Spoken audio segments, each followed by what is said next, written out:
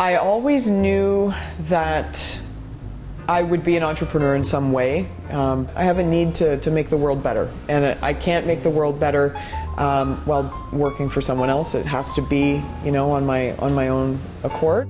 My name is Lauren Mote, and I am the co-creator and co-founder of Bittered Sling Cocktail Bitters and Food Extracts. Bittered Sling Bitters is an award-winning company from Vancouver, Canada, and we are lucky enough to have won several awards in our very short time being on this planet in the last 2.5 years. Vanilla is to baking what cocktail bitters are to cocktails. So bitters are technically a high-proof infusion with thoughtful ingredients using alcohol as the base. And we are using a blend of herbs, spices, bitter barks, fresh ingredients like citrus or fresh herbs to create a beautiful extract that dries out the cocktail and also brings all of the ingredients together, softens the harsh edges of acidity and sweetness, and brings all the flavors together to develop a flavor that you can't achieve otherwise.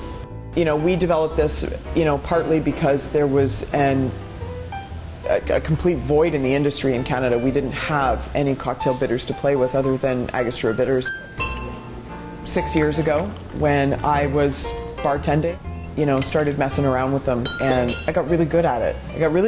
And the flavors just kept coming to me. Just more and more flavors and more complexity. And at one time, I had to really sort of stop myself from continuously creating flavors because it was just getting a little bit ridiculous. Because the possibilities were so endless when you started making the cocktails in the end. It's just the flavors, like everything was just so different, and the combinations were so different.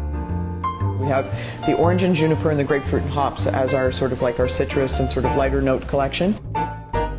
We have our plum and root beer and our Malagasy chocolate, our Soyuz cherry aromatic bitters, our western elderberry, autumn bog cranberry, Zingiber crabapple, Cascade celery, which just won an award, Shanghai rhubarb.